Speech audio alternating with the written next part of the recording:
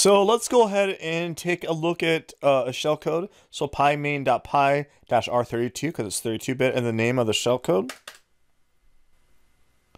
And we're going to go ahead and emulate that. It's going to do L.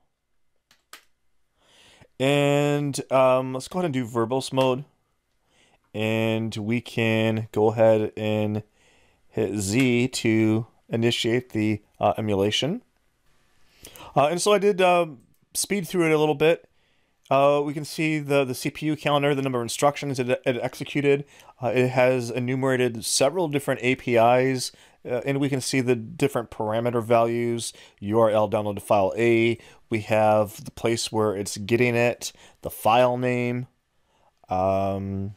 page execute, read write, and then create process. We're going to cause that download file to then initiate.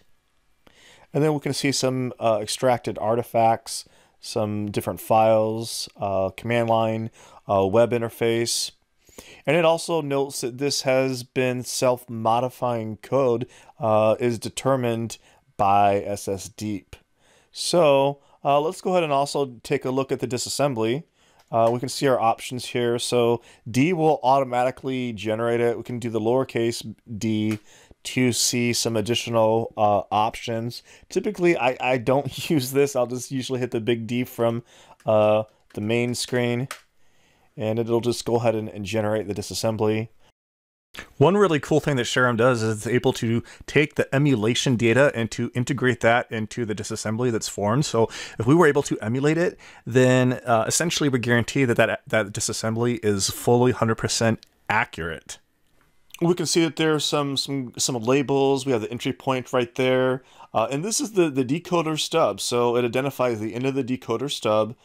And everything below this was encoded, but we're able to see the decrypted form. We have our APIs identified, the parameter values, load library, URL download to file A, sleep, delete file A, exit process, some PEB features there. So this makes it a lot easier for us to digest what's going on. We also have the API pointers that are enumerated and other data that is marked correctly. We have our strings.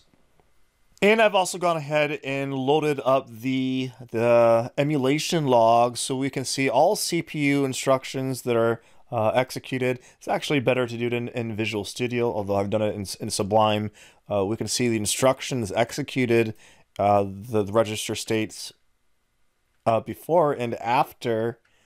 We have the default virtual address for SHAREM starting with 12 or 12.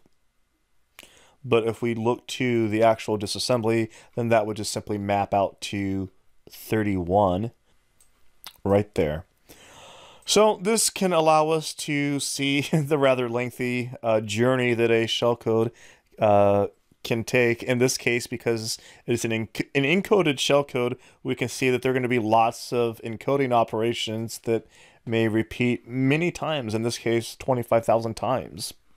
SHAREM can also be used for shellcode that you may find online as ASCII. So let's go ahead and copy that, which I've already done.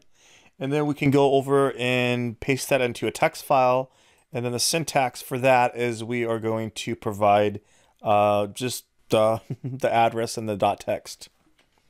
It does need to have the .text in order for that to run correctly. Let's go ahead and emulate that. And we see it's a simple message box. Pwned. We hope you go and download and try out SHAREM, test it with some shellcode. And if you like it, by all means, please give the GitHub a star. We would also like to acknowledge the NSA for their research grant, which was able to support both myself as well as my co-authors.